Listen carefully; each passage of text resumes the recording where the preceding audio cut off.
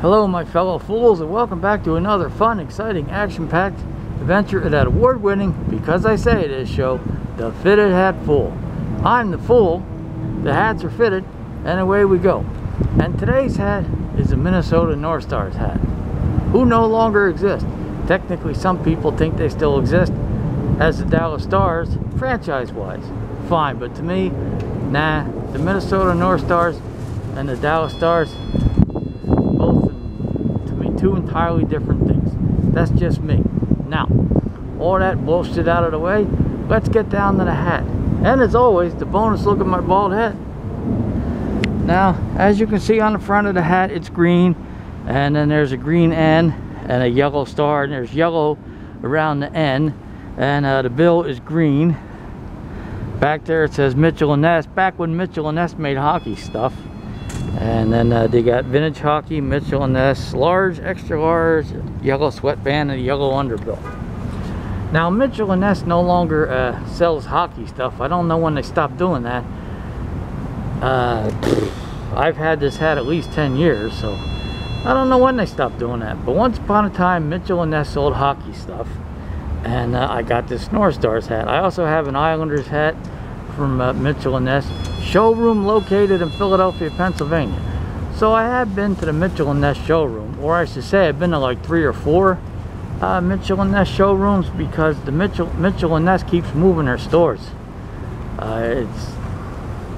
It's all in the vicinity of the old Wanamaker store there in Philadelphia, but like, you know, it's over here, it's over there. It's been like 3 or 4 places that I can remember in my lifetime. Maybe they get a better rent if they move from here to over here. Either way, they're still near the old Wanamaker store, which is Macy's now. But for those of us old fuckers, it's always going to be the Wanamakers. That's just me. Now, as far as the Minnesota North Stars reaching the Stanley Cup Finals, they did that twice. In 1981 against the Islanders, who I am a fan of. I'm also a fan of the Devils, but so I'm a fan of the Islanders. And then in 1991 they got there versus the Penguins. I was rooting for the Penguins in that because I like birds, and a penguin is a bird. It's also my favorite Batman villain, and I happen to be wearing a Batman shirt today. So I guess since the North Stars got to the Stanley Cup Finals in 1981, and then they did it again in 1991, I guess they like getting there every 10 years. You know, and then when they became the Dallas Stars, they won a Stanley Cup, but then they lost one to the Devils, which is fine with me, as you know, since I'm a Devils fan. Jason Arnett, overtime, game 6, how you doing, goodbye, Stanley Cup is ours. But that was, again, Dallas Stars, whole different thing as far as I'm concerned. Now, I do remember when the Stars won the Stanley Cup in '99, there was some party, and I think the Abbott brothers from Pantera were there, and I don't know if they did it or somebody did it, but the Stanley Cup got thrown off the roof and in the direction of a pool or something, and it wound up getting a ding in it.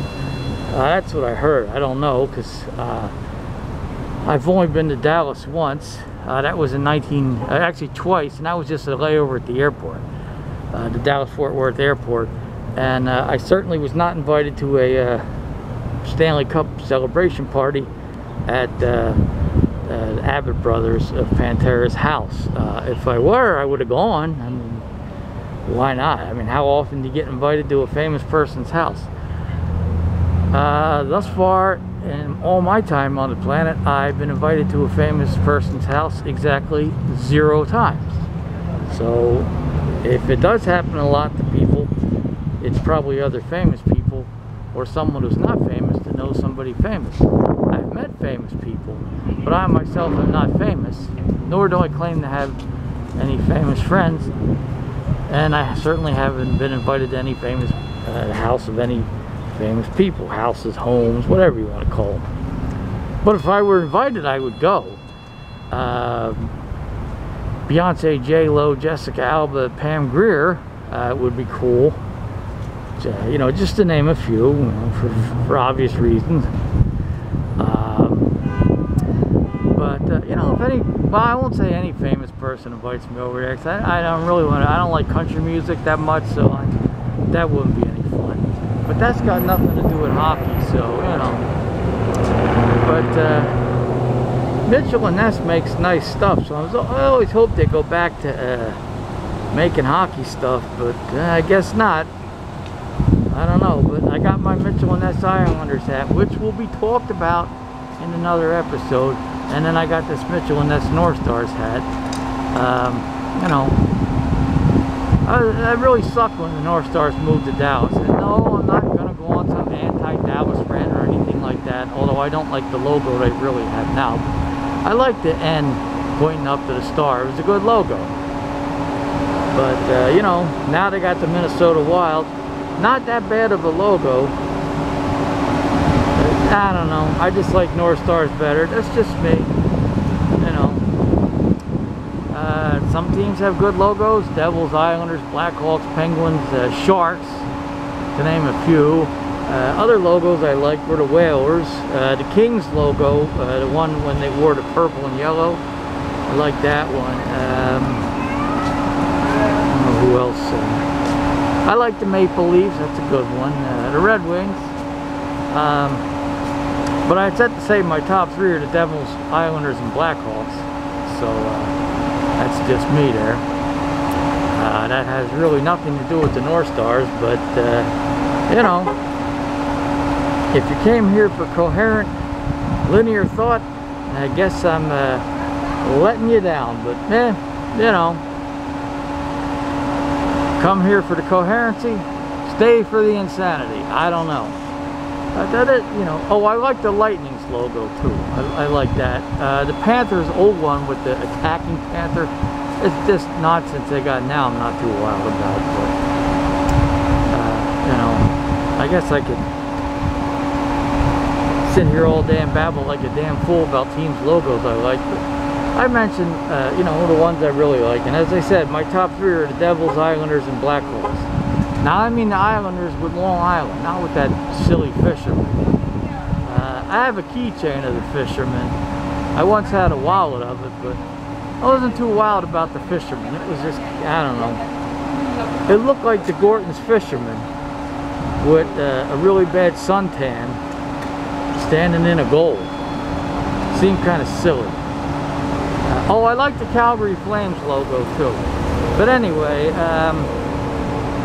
so, one more look at the hat and my bald head. This is my Mitchell and Ness North Stars hat. It is a flex fit large XL, and there's the N with the star, and the yellow hat, the yellow bill, and all that good stuff. So there you go. And as always, thanks for watching. Tell your friends, your enemies, and your loved ones to click the subscribe button to keep on, oh, and the notification bell, so you can keep on watching new episodes of the Fitted Hat Fool. So just click the subscribe button if you want to be a fool. That's all you got to do. So thanks for watching the Fitted Hat Fool. I'm the fool. The hats are fitted. And don't forget to click the subscribe button, and you too can become a fool.